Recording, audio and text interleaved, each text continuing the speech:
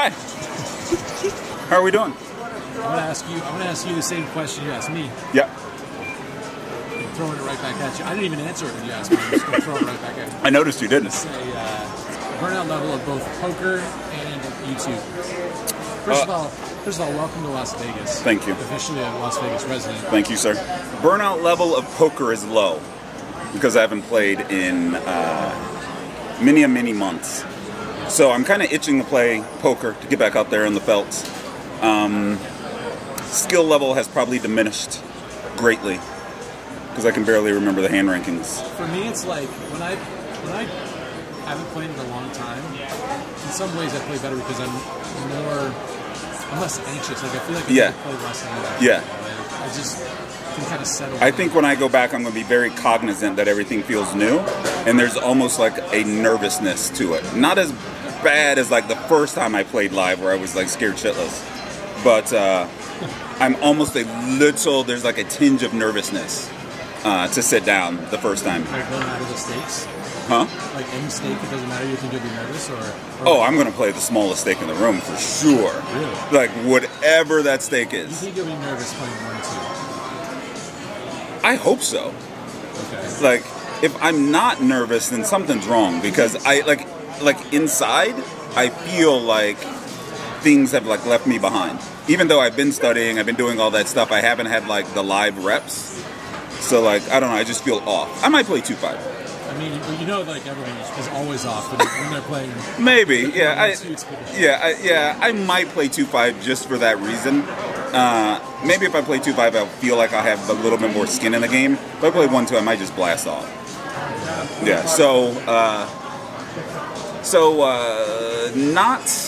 I'm itching to play poker. When we get back to the vlog,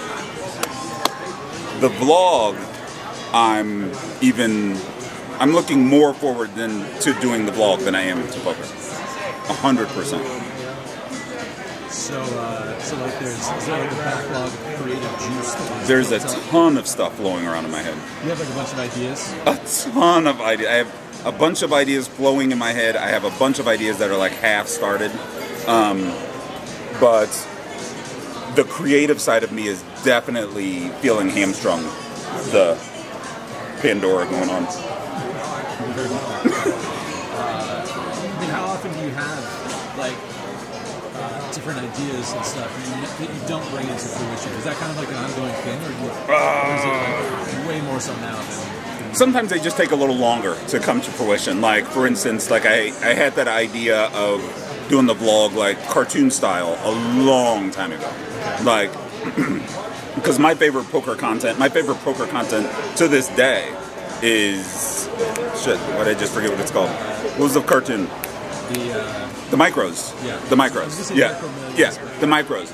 And I really wanted to do something animated. And I tried a bunch of different animation software for a good 6-7 months before I found something that actually worked and was pliable enough to use for poker, a poker vlog.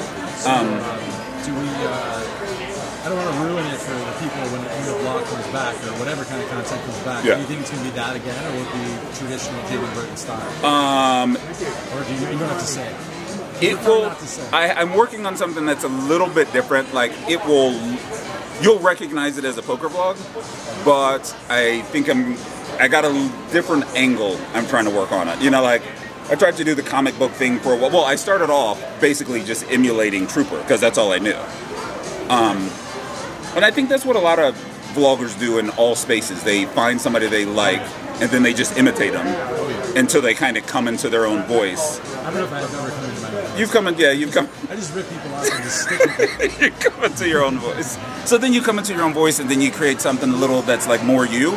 And for me, that was definitely when I started doing like the comic booky type things with the pages turning or whatever. Of all my little style changes, I think that was probably my favorite. The comic book thing? Yeah, the comic book thing. Yeah. I think So, but what I have flowing around in my head, I think I might like a little bit better, but we'll see. It could change. It could be something completely different tomorrow. So, okay. Well, we'll just leave it at that. I was going to ask you more questions about whether the what? Like the animation thing will come back. Or yes. Okay. Yeah, I paid a lot for that software. So yeah. How much? The price, I think it's, if I remember correctly, it's either $1,000 or $1,200 per year for the license. So it's not even like I own it. Sure. Yeah. You gotta renew it. I gotta renew it. And I think I made 2 videos. Do they have a cheap version where it's got the watermark on it? They have a cheaper version, but you don't get like all the, like you can't customize things as much with the cheaper version. You can't create like different characters. You can't, like it's cheap. So I went big, and then I created 2 blogs, and then I never picked it up again. So I got some things in the backlog. Definitely getting my money's worth. The blog I'm working on right now, which is pretty much just covering my move from Missouri to Vegas, and there's no poker in it because I haven't played. It uses some of it, some of the animation. How much weight have you lost? I don't know. I leaned really heavily into the Pandora. Like I took advantage. Like to sort your life out? Yeah. I mean, just to get things straight, to get the diet straight. Mixed in fasting, mixed in working out, walking. I mean, a lot of people went the other way during that. Yeah, like I totally leaned into, you know what, it's time to get shit together. But if I had to guess, I don't know, 20, 30 pounds maybe. I don't know, it's hard, you know, because I'm working out, so I put on muscle on. So. What's the, what was like the game plan for doing all that? Was there a certain I've always been very interested in fasting. I'd never tried it. So you did it? So I got into a routine of, first I started intermittent fasting, like with like an 8-hour eating window, 16 hours not eating.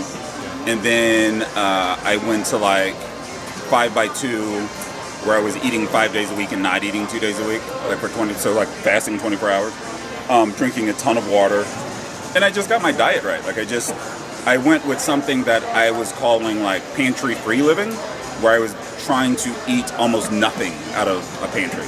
Like I just came up as like, if it can live in a can or in a box in your pantry for a year, it can be healthy. So I was just trying to eat everything fresh, cooking a lot. No, just basic stuff. Like nothing fancy. What do you think of Dan Bilzerian? Really? It's like a hard left turn. What do I think of Dan Bilzerian? Is this vlog for kids? Are you gonna check the little thing saying it's not for kids? You can say whatever you want. Like I don't get anybody that has, like, I just don't understand it. I don't understand his take on things. I don't understand, and this isn't even coming from somebody that loves Vanessa Kay, like I do. Like, I just don't understand his treatment of women in general. Like, I don't get it. Not a fan. Not a fan of Dan Bilzerian. And it's funny because I've never played on GG, but me not being a fan of him makes me kind of like passively not a fan of GG. Like, I'm opposite of what they wanted to happen. Yeah. I think GG has done a bunch of really interesting things. Like, the software is great. They signed a bunch of content creators, which is great. It's great. Obviously, we're big fans of that. I think they went to the bottom of the barrel. Yeah, that's in terms of coming up with a good idea, like an interesting idea. Yeah. It was just like, let's find somebody. I just don't get it. Like all the other good signings with Fedor and Negreanu and guys like Kevin Martin, and like they recently just signed Sasha. Like, but Bilzerian, like, it's just so out of left field. Like, they might as well, they could have signed Jose Canseco for cheaper. Like, I just don't get it. Like, I don't understand it. Hellmuth or Negreanu in the match? What's that? Are you taking Hellmuth or Negreanu in the match? In that format, let's say even odds, and then let's say Hellmuth plus 150. Hellmuth. Hellmuth plus 150. Yeah. I think heads up No Limit coming off of his learning experience with Doug Polk, that Negreanu is probably a better player. I think it's not even probably. Heads up, he's probably a better player. But I think in that format, in the crazy amount of variance that is heads up, I think Hellmuth will navigate it better. So I take Hellmuth, even though I love Negreanu. that's probably enough questions for you. Well, wait. Who would you take? On camera. It's the same answer. I guess, like, given odds for Hellmuth, just like, he has like an insane record in those sorts of heads-up sit-and goes with increasing blinds. There's probably nobody who has a better record for that sort of thing. And it's not even close. Yeah, like he's played all those matches in the NBC thing. Right. And then done all sorts of other challenges in the same similar kind of format. But yeah, if we get like a lot of hands with static blinds. And he's got white magic. I know. Yeah. So It's tough. That's about it. Cheers.